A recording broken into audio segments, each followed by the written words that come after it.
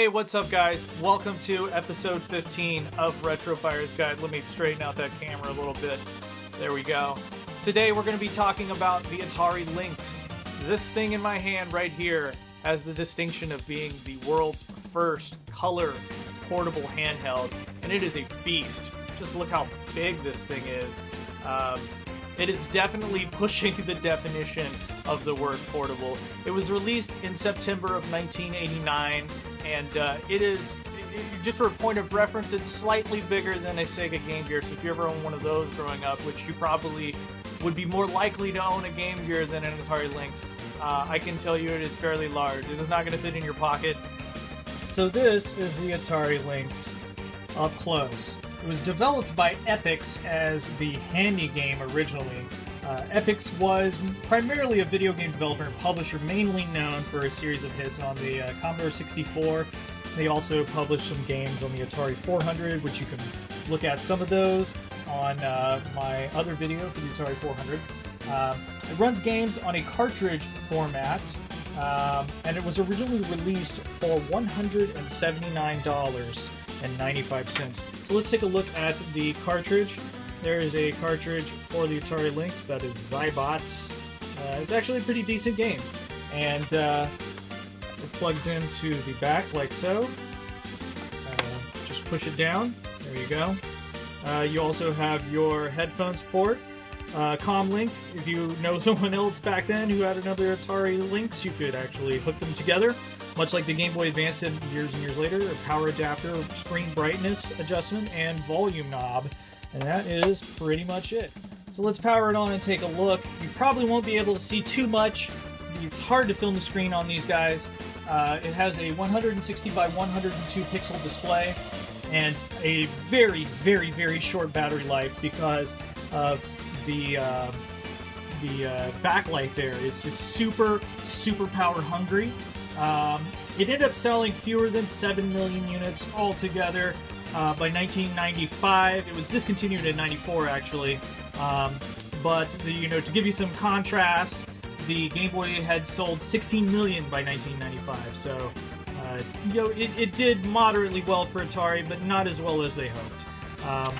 So let's play a little Zybots. Let's see if I can tape this. So here we go.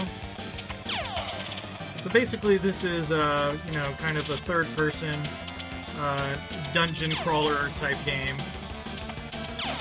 There we go. Let's see if I can get it to focus a little better there.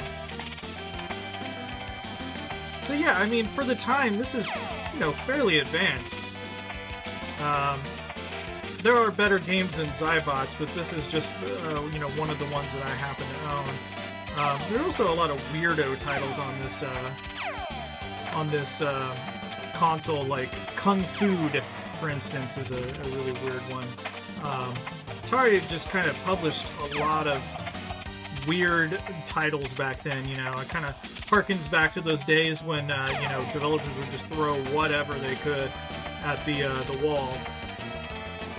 So just go there and boom, next level.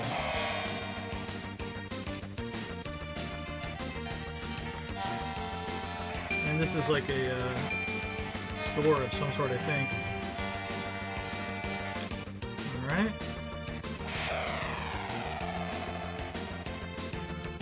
Entering level 2. So that's Zybots. Let's check out some other games via that dirty word emulation.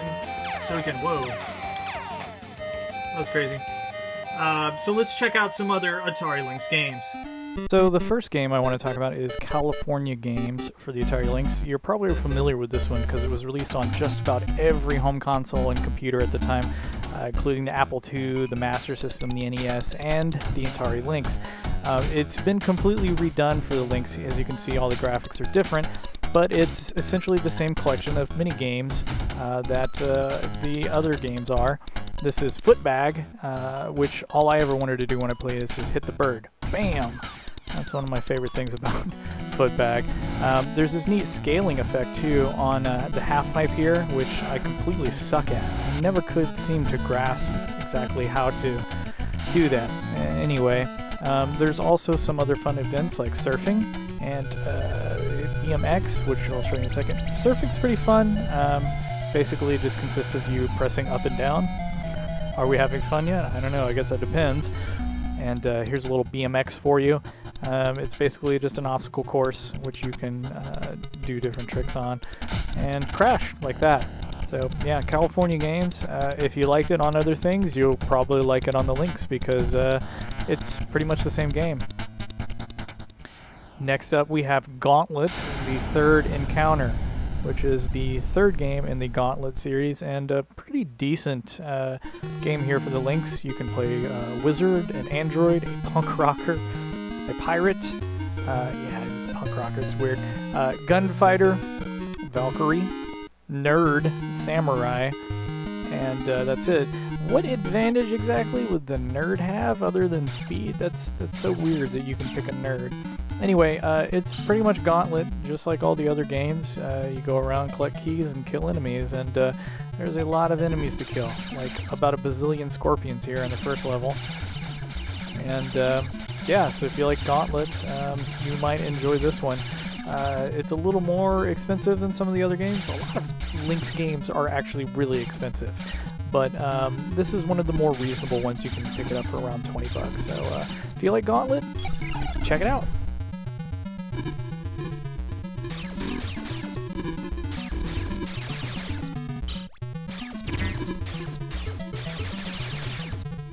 Next up, we have Kung Fu, one of the weirder titles for the Atari Lynx. Kung Fu is the kind of game that if I would have read about it in a magazine when I was 8 years old, I would have thought it was awesome. Kung Fu, get it? Ha ha ha. But I was 12 at the time, and I thought it was kind of dumb. And going back and playing it, it's kind of dumb. You're basically going around and beating up a bunch of things in your refrigerator. It has a story, as you can see here. You're a guy coming home, and for some reason you go into your kitchen, and for some reason you end up beating the crap out of different things in your freezer that come to life. As you can see, you're a really huge sprite. You're some kind of green, jolly green giant kind of guy, and you go around beating the crap out of carrots and beets and all kinds of other vegetables. One thing I do like is those classic Atari sound effects when you pick up an item there. That's like straight from like the 2600 days there. But this is a pretty average, if not mediocre title. You go from the left side of the screen to the right, beating up things. It's very repetitive, and occasionally you'll fight a boss like that Ice Cube guy that I just fought there. So nothing much to write about here, but if you do like what you see, the good news is this title is only about $5 to $10. So it's not really going to break the bank to pick this one up. It's consistently that, and I actually picked up a complete copy of this with box, manual instructions, and everything for I think $8 on eBay. So weirdly, there are still people selling unopened Lynx games that never sold back in the day, and for pretty reasonable prices. You can find some of those sellers on eBay, so this is something you like, pick it up. Next up, we have Ninja Gaiden 3, The Ancient Ship of Doom, and this is a straight-up port of the NES game. The only thing is it's an inferior port. I would much rather be playing the NES version.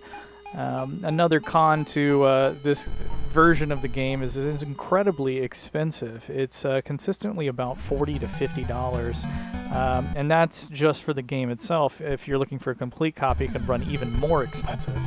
But you know, if you really, really like Ninja Gaiden 3, Ancient Ship of Doom, which is one of the harder Ninja Gaiden titles, I might add, this is a way you can play it on the go. And you know, it's not terrible, but it's certainly not my favorite version of the game, like I was saying. So the sound is downright horrendous, as you can hear here. It's you know, unfortunately the same music, but you know, made on the Lynx hardware, and it sounds pretty atrocious.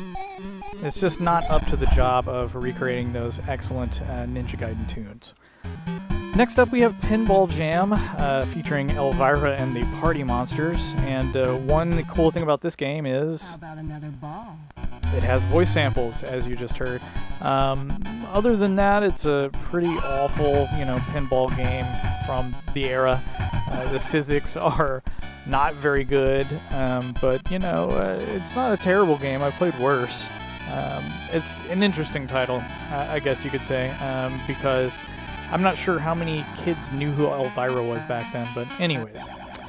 Next up, we have a port of Robotron 2084, one of my favorite arcade games of all time.